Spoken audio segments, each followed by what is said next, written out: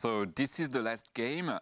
As a scientist, you obviously know already the table of periodic elements. This one is a bit particular. It's a bit peculiar because first it's blue, it's European. And then there are some hidden questions. So some elements have a star, and behind the star, there is a question that is both linked to the element itself and the EU. So it's a bit nerdy, but let's see what we can get. So you can pick which question you want, which element, and I have the question for you. How do you feel about it? Well, fine. Fine. 84? Polonium. So this one is an easy question. Which European physicist discovered the polonium? The most important Polish physicist is Marie Curie, Skłodowska.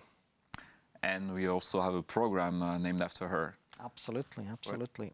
There is, and it's not a very small program. It's actually the biggest science mobility program on the planet. So it's 47. 47. You ski, right? Yes. Which European team got the silver medal at the last Olympic Games? The Pyongyang Olympic Games. Well, that was most probably not me in the team. Even though we see you skiing. Yes, absolutely.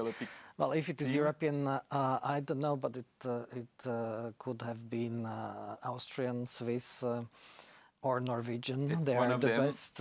So it's Austria. That's Austria. So that's the first one you named, so it's right. Another one, maybe? The game is never ending. I mean, yeah, if you I see have time, that there we can are continue. 103 elements, or no, 18 elements. There is not one question for each of them. Maybe we could pick 63, because there is an interesting story. 63, which one? 63. 63 is, okay.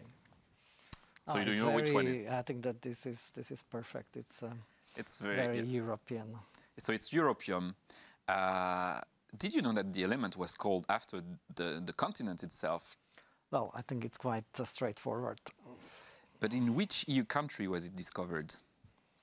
Yeah, it was one of the founding countries of European Union, and already at the beginning of 20th century, they have been thinking of European importance, European integration. So it was France. It was France, indeed, and Eugène Antoine de Marsay gave the name to this new element, gave the name europium for the continent.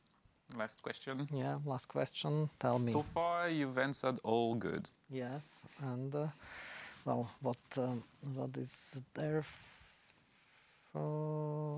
Phosphorus. 15. You didn't pick the easiest one. No. Which Anglo-Irish chemist discovered phosphorus? Well, I have no clue. I have some options for you.